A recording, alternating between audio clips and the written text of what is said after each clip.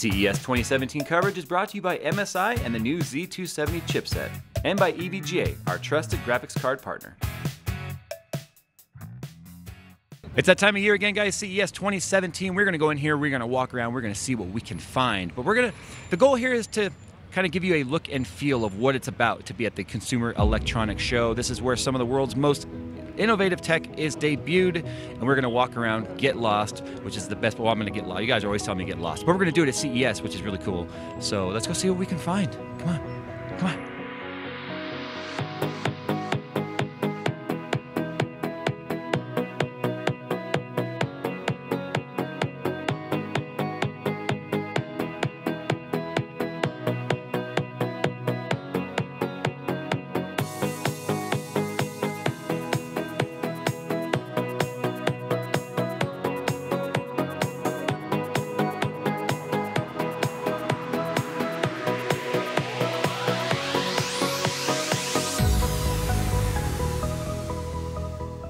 I think I might have just seen one of the coolest pieces of tech I've seen yet on the showroom floor, and it's a collaboration between Intel and Oakley. Now, Intel is not new to the wearable scene, but they've teamed up with Oakley to bring you a piece of wearable that's going to give you telemetry on various types of sports like jogging, running, and cycling. You guys know I'm a cyclist, and I'm doing the best I can to try and monitor all of the miles, the climbs, the suffering score, the heart rate. And now having all of this built into sunglasses are very similar to ones I already own, is a big deal because they have a built-in Bluetooth connection to whatever computer you're running on your smart device and headphones built into them like earbud style. And you can run them independently or have both of them in your ear at the same time, but it's also voice activated. So if you want to know what your current segment speed is or what your performance is, it will tell you in real time. Messing around with the computer mounted to your handlebars is not only cumbersome, but it's also dangerous to take your hands off your handlebars when you're moving at full speed.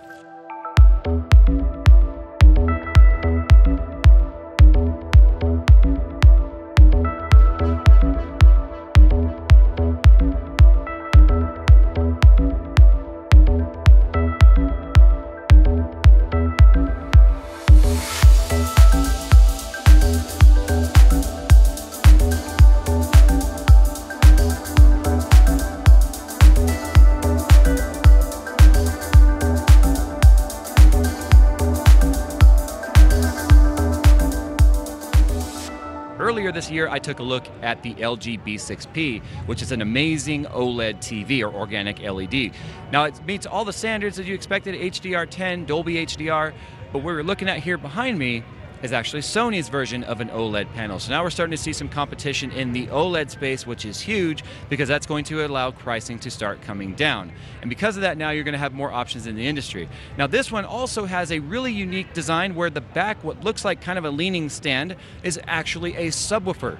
It is a subwoofer built into the flat panel TV, which is great because normally when you have a thin form factor TV, you don't get good sound to go along with it and you're forced with some sort of an external audio solution.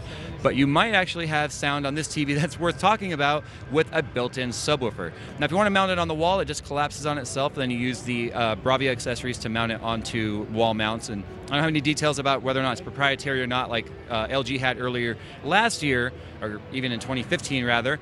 But we gotta wait because this is super secret. They wouldn't give me any details. They wouldn't give me any of the nits information. They wouldn't tell me any details about the OLED technology they're using. So it's one of those situations, once again, at CES where we have to learn more about it later in the year. But I thought it was worth talking about because I have never seen a subwoofer built in to an ultra-thin flat panel TV. And with the subwoofer on the back folded in, it's about as thick as a standard LCD TV when they first launched with flat panel tech.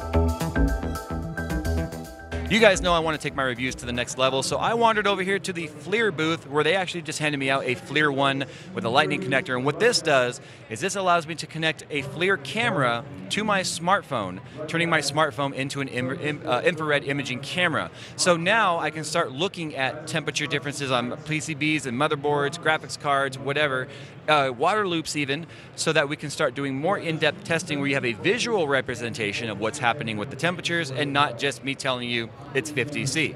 50C doesn't mean anything if you don't know what's happening around it, so we can see how much that 50C is affecting the neighboring parts and components on your PCB, overclocking. We can see visual temps on VRMs on motherboards. I'm really excited about incorporating this into my review lineup. So yeah, this is actually not that expensive either. I believe it's about $250. This is already on market. It's not one of those we have to wait till later to see it. But it also supports lightning cable as well as micro USB. So you can turn any smartphone into a forward-looking infrared. That is pretty awesome. Okay, cases. Man, it's hard to shop for a case, I'll tell you. But we're over here at INWIN right now checking out some of the latest that they have to offer, and this is the Tau 2.0. INWIN has come a long way in the years that they've been around, and the Tau 2.0 is kind of like this is what the best we have to offer is to the community. It's got 2 360 radiator support. It's got touch sensors on the front for the buttons, not actual buttons, they're touch sensors on there.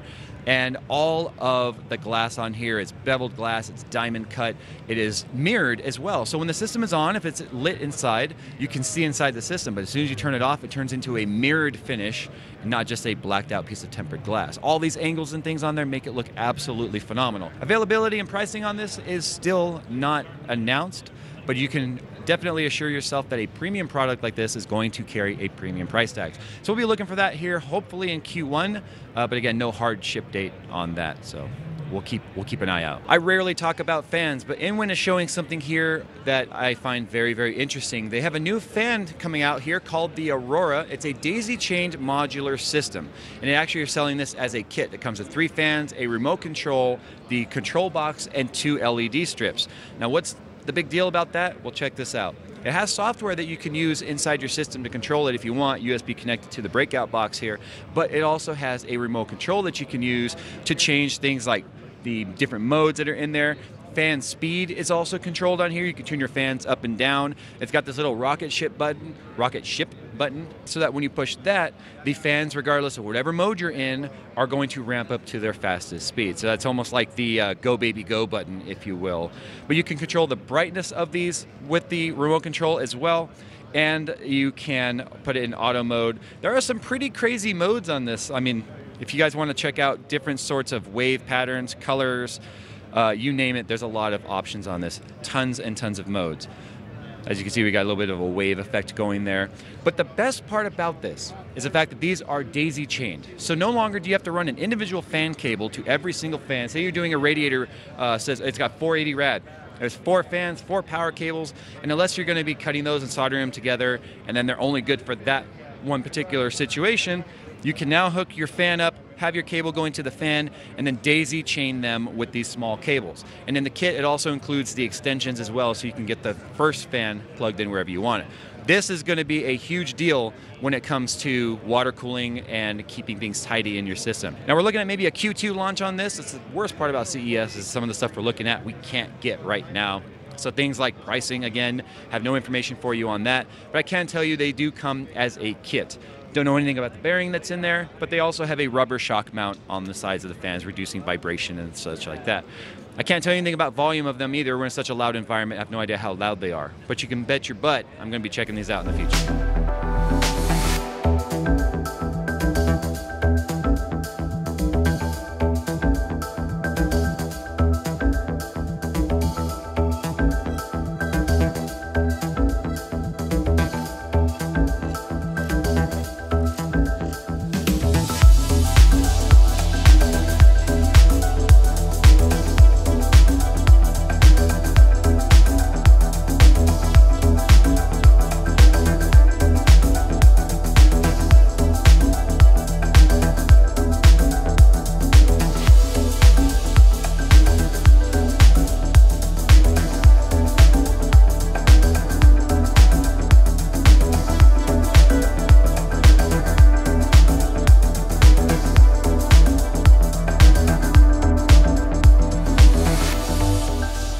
there is so much to bring you. Guys, I hope you guys kind of like the walkthrough there, the sort of a look and feel of CES. There's always so much to cover. Once again, a huge thank you to our sponsors for bringing us here for CES 2017, MSI, my trusted motherboard supplier, and as well as EVGA, my trusted graphics card partner.